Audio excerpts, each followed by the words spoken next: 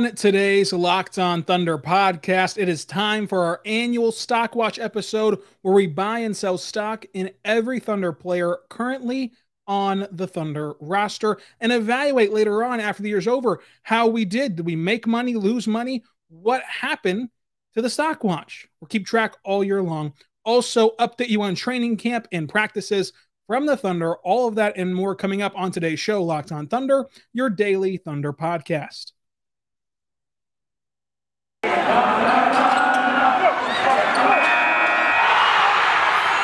are Locked On Thunder, your daily Oklahoma City Thunder podcast. Part of the Locked On Podcast Network, your team every day.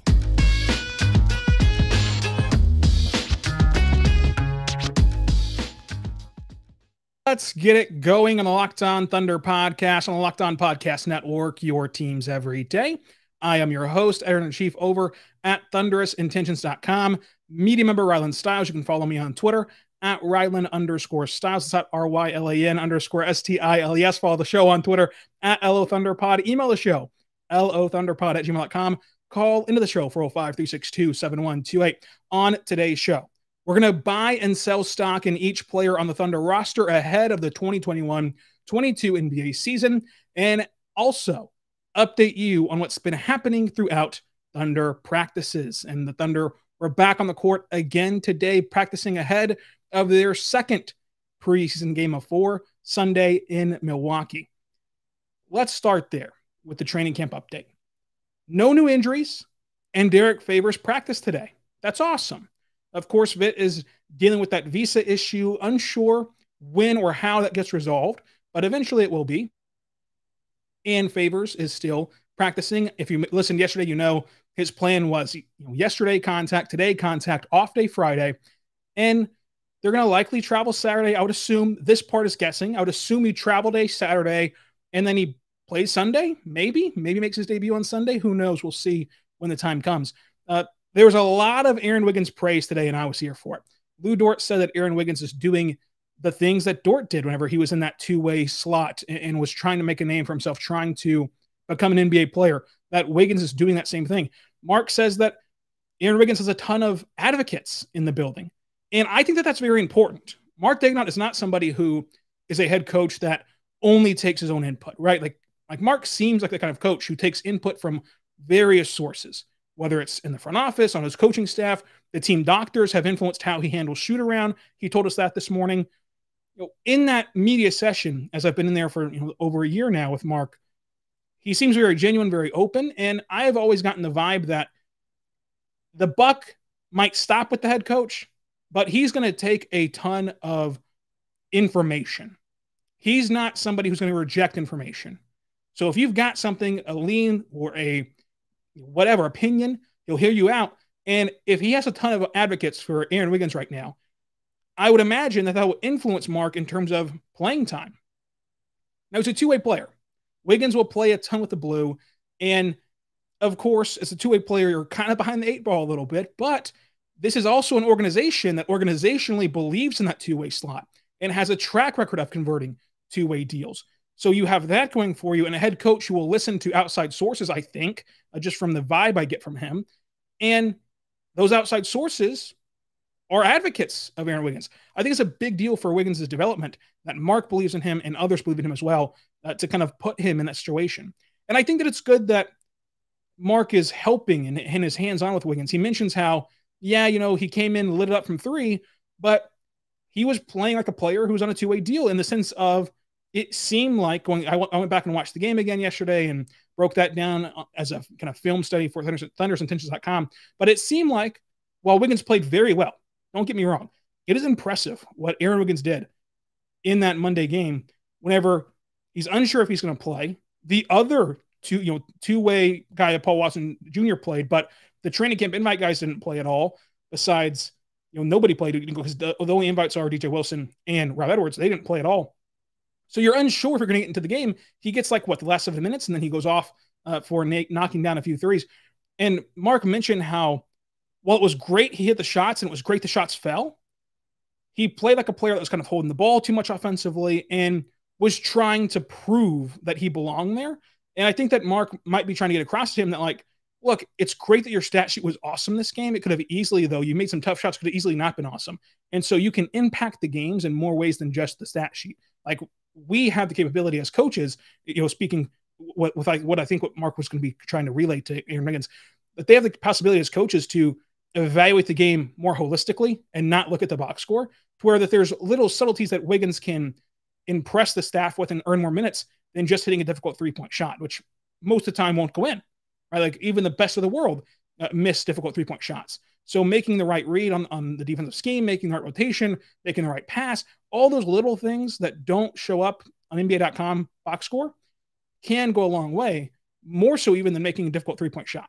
So I think that it's great that Mark not only has shown that there's advocates for Aaron Wiggins, but also has been hands-on in developing him and investing into him, because getting the investment is what you need in any walk of business, right? Like, if my bosses were not helping me out and saying, hey, you could have done this better, you could have done that better, I would have, I would feel like, hey, I'm not really somebody they're trying to improve on and somebody they're invested in. And that's never a place you want to be. Like, you always want that feedback. You always want that criticism. You always want that constructive criticism, or else they're going to be fine to replace you. If they haven't invested anything into you, what are you to them at that point from a employee standpoint, which is what players are, employees, especially players trying to make it in the NBA. So I think it's great that Mark is invested in Aaron Wiggins already, and that this organization seems invested in him, and they're going to treat him like he's a draft pick, which he is, 55th overall pick. And I think he can make it. I think that he can really make it, and really make it a long way in the league. I think they can be a 3-and-D type of player, and we'll see in Stock Watch whether I'm buying or selling stock in him. But it was a ton of Wiggins praise. Now, the last part of the presser that was interesting, pretty light day today, of course. Mark again referenced that Shai and Dort understand the bigger picture, which I find interesting because Mark Daigneault and Sam Presti, they've both been consistent in that messaging.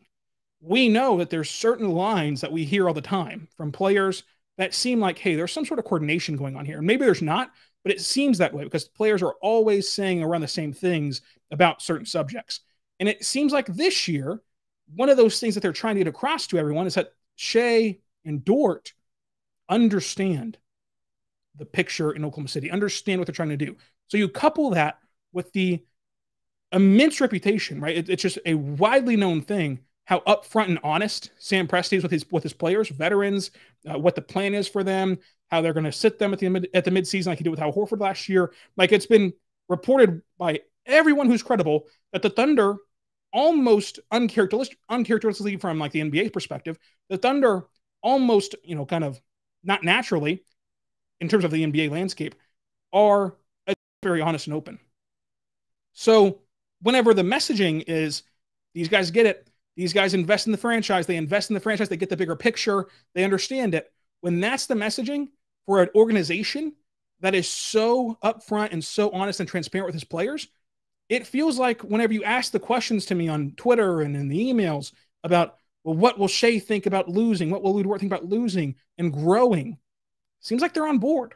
It seems like that they understand, hey, this is our chance to not only develop as players with the minutes loads that we get and the spots we get put into, but also build something in Oklahoma City and also improve the team in the long run by playing these young players. That it will result in losses. Young teams in the NBA typically don't fare well. They're projected to finish last in the NBA or close to it by everyone that you hear. But they understand in the long run, this will be better, to where it's not going to sour them on the franchise. And hearing Mark and Presti push that and push that messaging, and then also Shai in his media day session push that messaging, it really kind of validates all of that in the sense of you shouldn't be worrying right now about what Shai feels towards the franchise, and just listen to him and accept him for what he's saying, what Sam's saying, what Mark's saying. These guys that know him very intimately. There hasn't been reports like there has been for Zion, or even last year at the start of the year, Trae Young had a weird quote out there about wanting to win right now. And luckily for the Hawks, they did win last year. They went very far in the playoffs, but there hasn't been that for Shai. And so until there's a ripple effect, until there's a reason, you shouldn't be like doom scrolling on Twitter and waiting for a notification from Woj that Shai's unhappy, because every message we've gotten from everyone who would know has been that he's very happy, and he aligns beautifully, in the words of Sam Presti, with the Thunder and with the organizational viewpoints and with what they're trying to build. So I thought that was interesting that, again, today, unprompted, we got something from Mark that, again, shows, hey, Shai understands what's happening here. I know that a lot of you were concerned about that. But today, I want to say right now, our good friends over at Sweatblock. Sweatblock is an incredible product. It's doctor created, doctor recommended, and works up to 7 days per use. Dry shirt guaranteed. Do not fret about what you're going to wear.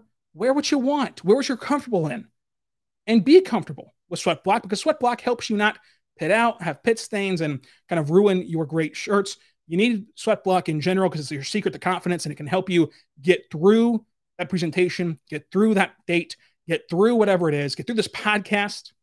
Very, very nervous today. Very nervous energy for me today. I don't like that. But Sweatblock, I should have used it before this podcast, gives you that confidence boost. I'm talking real fast. I don't know what's going on today. I'm all jittery. Could have used Sweatblock. Go check it out today. Wear what you want. It's your secret to confidence. Everyone needs this in their toiletry bag. You just do. You just need it. So go get it. Sweatblock.com, promo code LOCKED ON. We'll get you 20% off. Promo code LOCKED ON, sweatblock.com, 20% off. Also find it at CVS and Amazon as well. It's the #1 antiperspirant product on Amazon. It is time now for the annual edition of Stock Watch. Yeah, they're penny stocks. Told you not to sell. You did not tell me not to sell. I said the market fluctuates, remember? Well, what are you going to do about this stock? I'm keeping it. I'm going down with the ship. Celebrate with our weekly act of debauchery. That is right. It is Stock Watch time yet again in Locked On Thunder world, right? So this is what we do every single year. And what this is it's just taking the phrase that you hear all the time on Twitter or on NBA podcasts, I'm buying all the stock I can in this team or this player or this idea, right?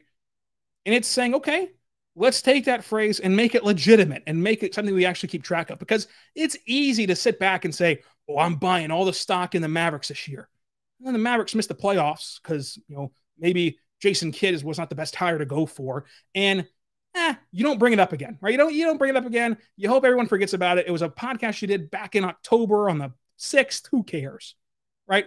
This way, what we're doing here is we're going to mark this down in an Excel spreadsheet, and you send in your answers too, and I'll mark down your answers, and we'll see who kind of had the better ROI, so to say, on their predictions about teams, about phrases, about players. On this specific episode of it, this is what we do to start every single season. We go down the entire roster and buy and sell stock in the players. Who do we think will have a great season, a bad season, an okay season? Like, what do we make of these players? Now, in the coming weeks, we'll have this on Stock Watch Friday, every single Friday.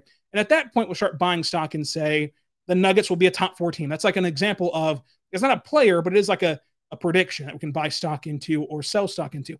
Pretty easy process. The only twist here is I'm actually going to keep track of these, and then we can revisit them at the end of the season. Let's start with the easiest answer. And again, tweet me your answers at Rylan_Stiles. Thank you for making Locked On Thunder your first listen every single morning, your daily listen. We're here for you every single day. So tweet me your answers at Rylan_Stiles on your players who you're buying stock into, that you can either buy stock, hold stock, or sell stock, of course, just like the real thing. And let me know your biggest debates, because this one should not be a debate. You should be buying all the stock into Shai. Like, Shai should be your guy.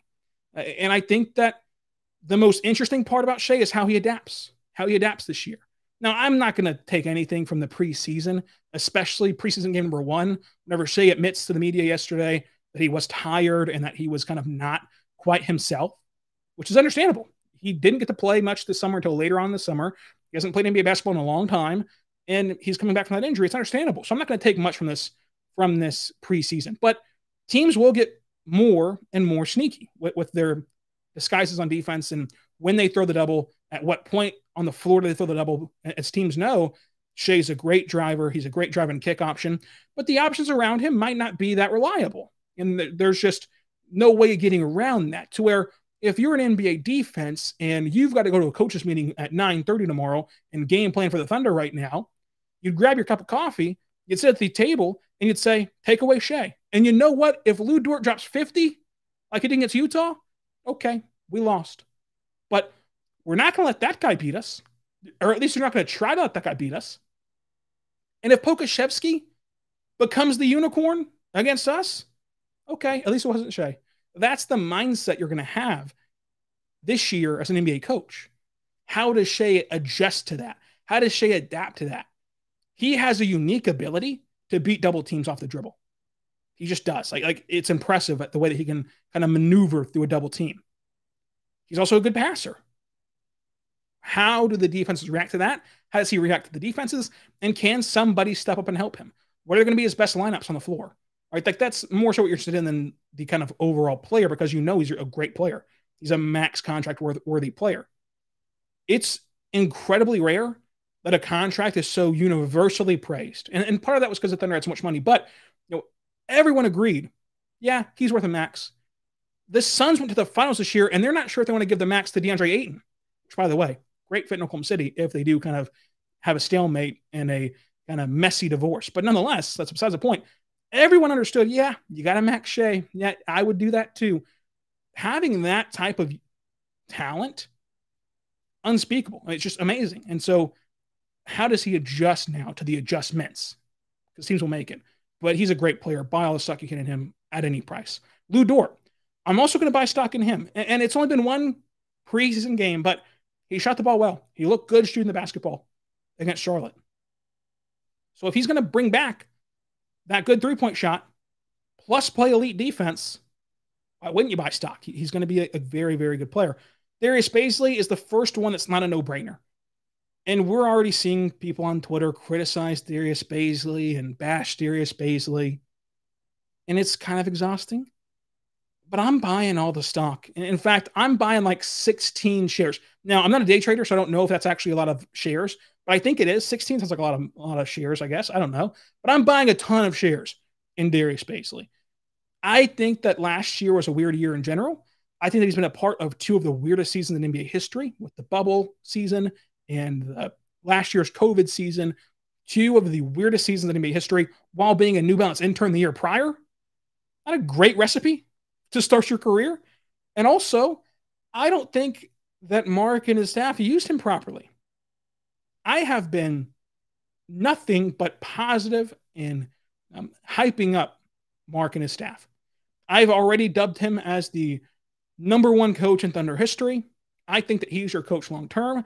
I think that for this team to win a championship, it can and it will be best served to happen with Mark. I think that he is simply the best that this city has ever seen as head coach. But the one fault last year to me was his utilization or lack thereof of Darius Bazley. And the problem is whenever you're evaluating coaches and kind of schemes, you're just kind of guessing, right? You're just kind of guessing, okay, well, was Bazley standing in the corner because Bazley wanted to stand in the corner of that play? Or was the action in the set designed to where, yeah, Bazley's in the corner, just camping out there? That's not what you want Bazley doing, in my opinion. You want to use his athleticism. You want to use him cutting. You want to use him as a ball screener. You want to use him in ways that he can be mobile. And also, he is a great playmaker at 6'9". You're going to allow him to show that in the NBA, an area that he's really not gotten that chance to yet in his NBA career. And that's one of the biggest areas, and in my opinion, the biggest area of why he was a first-round draft pick, is because he's such a good playmaker at his size. And we haven't seen him in that position yet. And so while last year was disappointing for Darius Bazley, it was very disappointing, and I can agree to that. I'll also say there's other factors than just Darius Bazley. And I don't get why people are so down against him on Monday, because he goes over 4, sure, doesn't score a point. Let's review this, right?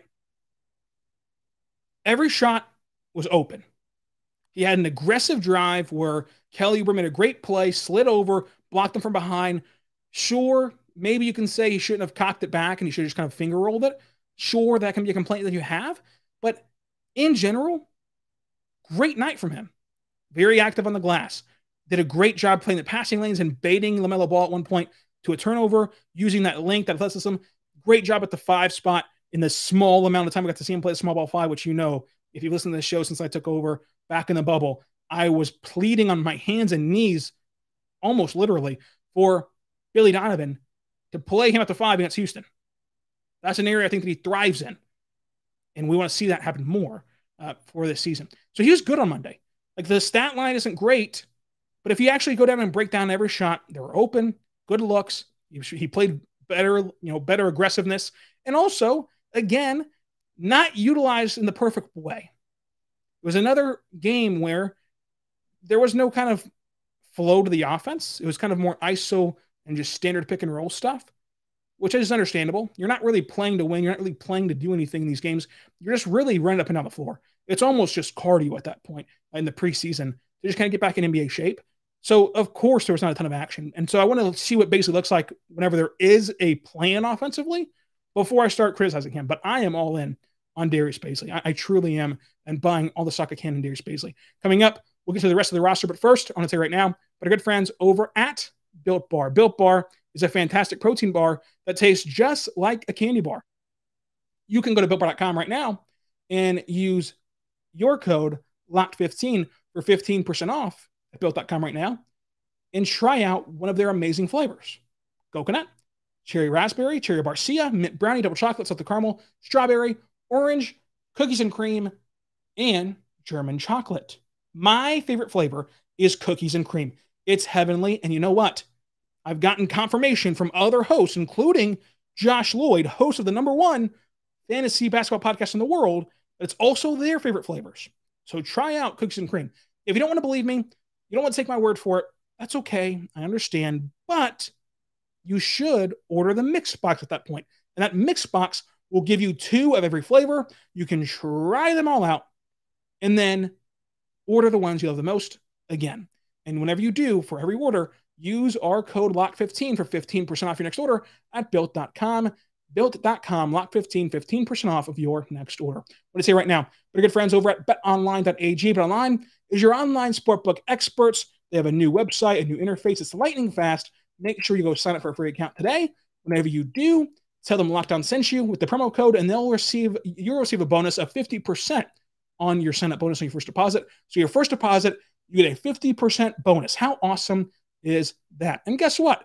OU plays a huge game this weekend. They take on Texas in the Red River rivalry. Not as good as the Division II Red River rivalry between Cameron and Midwestern University, but still pretty good. Still pretty good. You can bet on that at betonline.ag using our code LOCKEDON and receiving your 50% welcome bonus on your first deposit. We are back on Locked On Thunder on the Locked On Podcast Network, your teams every day.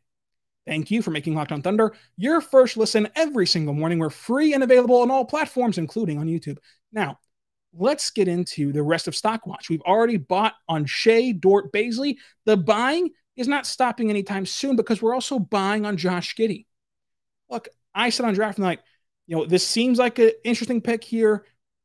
Common sense says you go Kuminga in the sense of traditional thinking of where the projected rankings were, but Sam Preston knows more than I did. So I said on draft night on our live amazing studio show we had here on the network. And after watching one preseason game, I'm not sure how your excitement cannot be up by 1 billion. We know in Oklahoma City what blue chip guys look like. Blessed, fortunate, incredibly lucky to have watched 3 of them. And now watch Shai, and now watch Giddey. When you watch that game, even as it's one preseason game, even as it's one meaningless game in the long run, when you watch Josh Giddey, that is what a blue chipper looks like. That is what a prospect that can be a franchise changer looks like. With these other young guys, while we really like them, Theo Maledon, Pokusevski, they are guys that you're hoping can eventually become something, and you're doing these mental gymnastics to get there. Right? And it's easy to do. They have a path, each of them, to be great players in this league. But with Giddey, that path has very few obstacles. That path does not have many trees, branches hitting you in the face as you're walking down it. That path does not have very many potholes. It's a clean path. And Giddey looked like a blue chipper. Elite playmaking, effortless scoring, buying all the stock in Josh Giddey. Now we have another interesting one. Theo Maledon played the most minutes last year for the Thunder. Interesting guard. I said all last year, hey, this is going to be a 6th man of the future. He's got that 6th man potential. And a guy who you go to when you're good again to control your second unit and helps you win games. Because how often do we see that drop off from your top of the line guy like Russell Westbrook to the next point guard, and they just tank the entire unit, tank the entire rest portion of Russ's kind of game, right? The plus minus numbers, all that good stuff. Theo Maledon helps you steady that ship. He helps you limit the drop off. Anytime that you take Shai off the floor and put a new point guard in, there's going to be a drop off. If you had Shai on the bench, a player like Shai on the bench, you'd have a team we've never seen before. So limiting that drop off will be the most important part of this rebuild, and you do that with Theo Maledon. With Theo Maledon, I'm holding right now. I'm not buying any stock. I'm not going to sell him. I still think he's going to be a good player, but it's just kind of lukewarm, right? Like we kind of feel, and I know he's only 19 years old, but we kind of feel like we know the path for him. He'll be a good player. He'll work hard. He'll be a mature player, but he'll settle into that sixth-man role eventually, and the rest is history, right? So I'm kind of holding on him and not really doing much with that from last year. Pokusevski, I'm buying stock in him because I still feel like it's great value. I still feel like nationally he's a punching bag.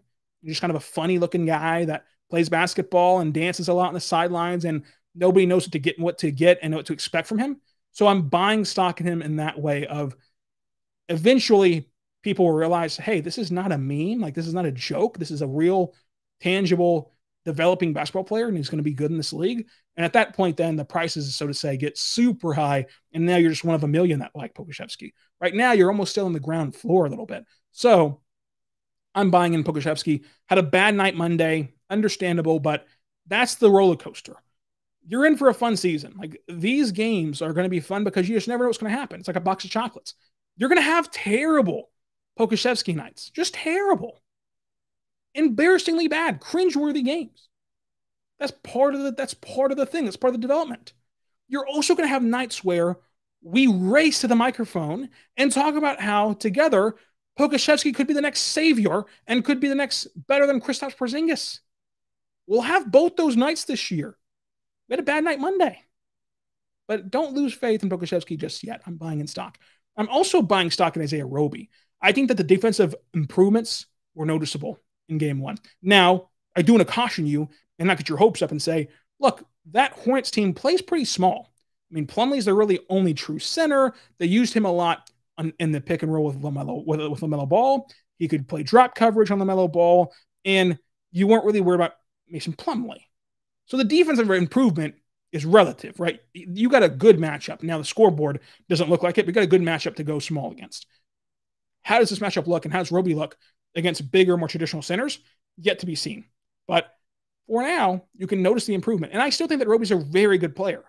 You can talk about how the matchup between him and Jeremiah Robinson-Earl, whenever you get down to the nitty-gritty and you get down to the roster crunch and having to define 17 guys to help you win a championship, at that point, maybe having two players with the same skill set is a bit redundant and the Thunder need to move on. But you should buy all the stock in Roby as a person. Great person and player. I think that he's carved out an NBA niche and an NBA lane where he'll be an NBA player for a long time, no matter the jersey. Hopefully it's in Oklahoma City, but no matter the jersey, Roby's an NBA player like for a very, very, very long time because of the way that he plays the game. And especially if you buy the idea that he can be a better shooter this year. And I do. I think he'll be a very better shooter this year than he was last year. And so at that point, his value rises even more. So I'm still buying in stock. Now, Kenny Hustle, Kenrich Williams. We're going to rapid fire through the rest of these but Kenrich Williams, I'm holding. And simply because last year was great. It was fun. It was awesome watching him play. He'll be that blue collar, Nick Collison type of player, play style wise. And apparently, if you ask the teammates and coach, culture wise as well, he'll be that Nick Collison role. I'm holding because I'm scared. I'm scared about the three-point shot. Was last year a mirage from three, or did he figure something out with his mechanics? And that's just the kind of shooter he is right now. I can see a case for each side. I can. So with that being said, I don't want to bank on that three-point shot being what it was last year. I'm going to just hold. I'm not going to buy anything else. I'm not going to sell anything else. I think he'll have a consistent season where even without that great three-point shooting, he still brings you a ton of value. But since we don't know about that three-point shooting, I'm not going to add anything to my investment, so to say. Now, going down to Jeremiah Robinson-Earl, Jeremiah the Messiah, I am buying all the stock I can in Jeremiah Robinson-Earl. I just think that this guy will be an awesome player. I think that he's going to be a great shooter for his skill set, for his size. a great pick and pop partner at the small ball 5 for SGA, really good defender, like really, really good defender, a defender who I feel more comfortable with going against bigger players than other guys on this roster.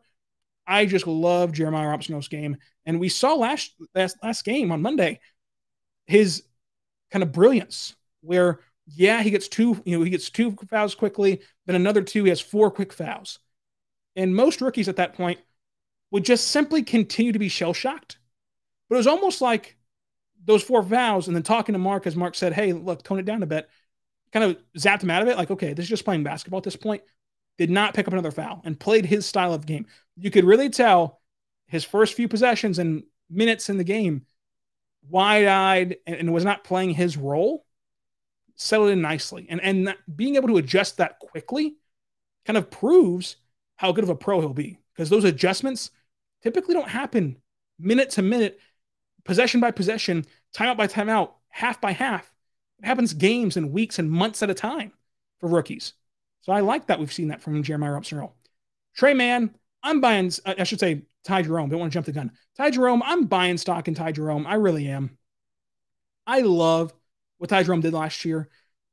And again, it's another player where who knows where his career ends up, but last year went a long way in proving he's an NBA player because the playmaking was great. He was a great playmaker for a bench role. And of course, he's not going to be your star.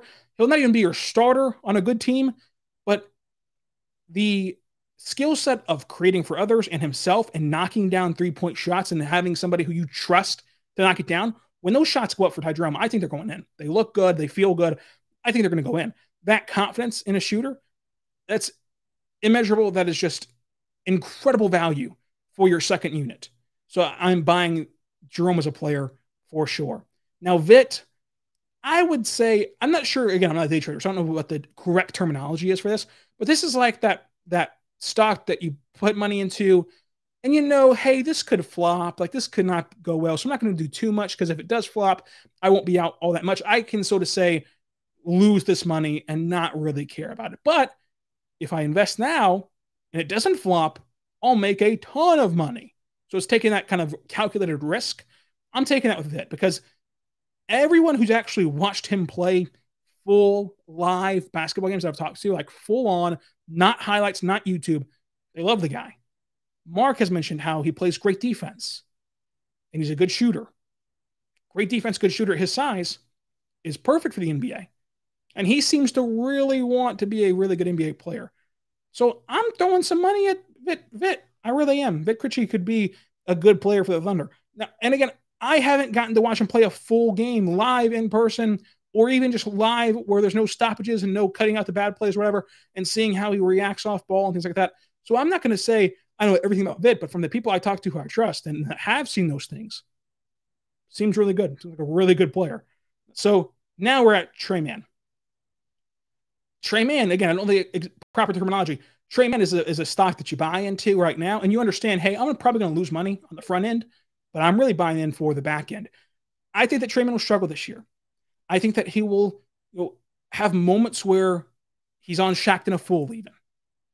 And not in the kind of the Pokusevski way, but just like, oh goodness, he tried to step back 3 and he got blocked because he could not really time up when the defense was going to kind of jump at him or leap at him.